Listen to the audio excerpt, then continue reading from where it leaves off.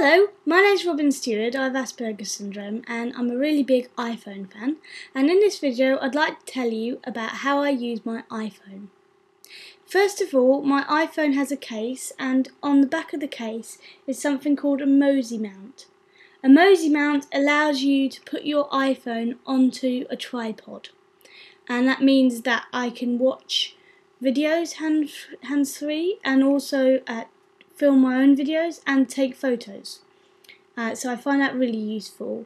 In terms of applications, I've tried lots of different sorts of apps, but I don't really use any of the autism specific apps for myself. I find that the functionality generally of an iPhone is very useful. To me, it's very important to communicate verbally, and so being able to have a phone that allows me to call people is really important. Also, having the email functionality is very vital because I use it for my work and it helps me keep organised. The calendar is also very useful, and because it links in, or rather it syncs with my Apple MacBook Pro, that's very useful in terms of having information all in one place. And I also use the clock a lot and the alarms.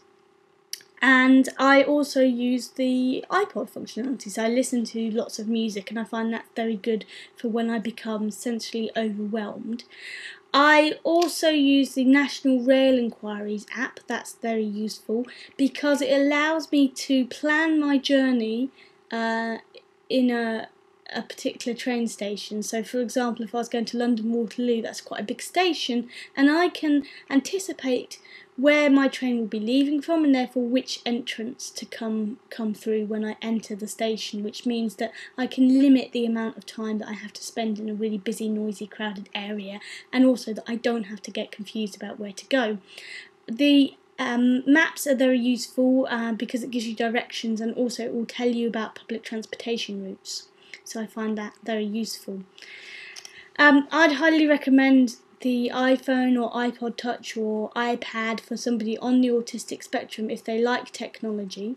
I would recommend trying it first. There's lots of free apps available that you can try out, and then if you want to go ahead and buy apps, I'd recommend reading the book Apps for Autism, which is published by Future Horizons, which has 200 plus apps listed in a directory format.